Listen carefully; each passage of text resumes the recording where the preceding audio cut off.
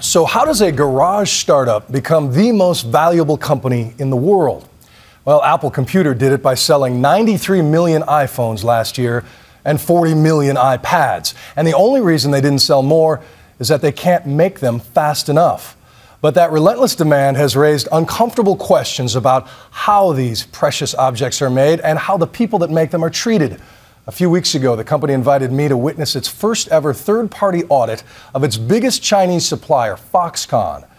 For the record, our parent company Disney and Apple have strong ties. Our CEO sits on their board, and the Steve Jobs Trust is Disney's largest individual shareholder. But I only agreed to report exactly what I saw on this, the first look inside the iFactory. We arrive at dawn. Is this the entrance? No idea what to expect, but eager for a glimpse of the mysterious place that builds the stuff that fills our lives. There's our guy. Switch your mic on, please. We're met by a top Foxconn executive who refuses to confirm that inside all these buildings, they're working on top secret projects for Intel, Nintendo, Dell, and many others. There we go. But Apple has allowed him to show me how they build the world's most popular objects of desire. Be the charming type. The ones that turned a little garage startup into a company more valuable than Exxon, a brand more beloved than any other. I'm told this is the very first time any reporter from any country has been allowed to see this. We will don static-proof jackets or full bunny suits and take numerous air showers because one speck of dust could ruin an entire line. There is one obvious reason for Apple's legendary secrecy over the years. If the world sees this line, it might change the way people think in this line. Unlike any other product, the launch of a sexy new Apple gadget is a cultural event, and that cult following comes in part from a mystique cultivated brilliantly by Steve Jobs. It's really extraordinary, and I urge you to get your hands on one and see for yourself. I'll admit, I'm among the millions who bought into the idea that these are not just dependable appliances, they are works of art, carefully wrapped in pristine boxes, lovingly sold in museum-like stores. I don't know about you, but when I'm enjoying a delicious steak, knowing where it came from changes the experience. How many steps are there? Around 141. 141 steps. But it is time now to think different about Apple. Because here it is. This is where your iPhone was born, and these are the people who brought it to life.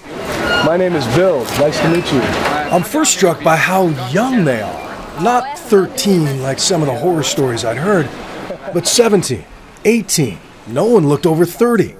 I know many came from poor villages out in the countryside with the hope of making $2 an hour, but their haircuts prove that teen style lives everywhere.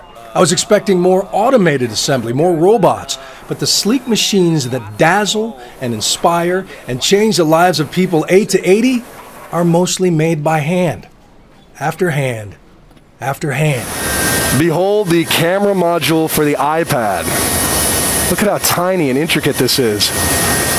And get this, with 2 shifts, they can make 300,000 of these in a single day. It takes around 5 days and 325 sets of hands to assemble an iPad, they tell me. And they can turn a raw hunk of aluminum into a sleek design, complete with the bitten Apple logo, at the rate of 10,000 an hour. At the end of this process, I find 27-year-old Xiao Ying, who carves the aluminum burrs from 3,000 apples every shift. What are you thinking about while you're working? A lot of times I think about how tired I am, the mother of 2 tells me.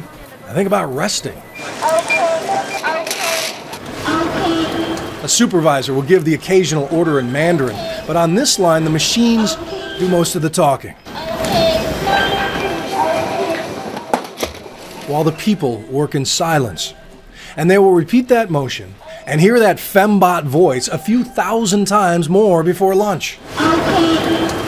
Their 12-hour shifts are broken up by 2-hour-long meal breaks when they march single file to a massive canteen and pay around 70 cents for a plate of meat and rice. If they eat fast enough, they can catch a few winks back at their spot on the line. The Foxconn executive tells me it's not exhaustion, but a Chinese post-meal tradition. So this is home. How long have you guys worked here and lived here? After 12 hours here, many head home to a nearby dorm room they share with 7 other workers. There is an internet cafe and a soccer field. They even offer classes in English and other studies. But most are here to work. Most left their families to work because back home, there are few good jobs.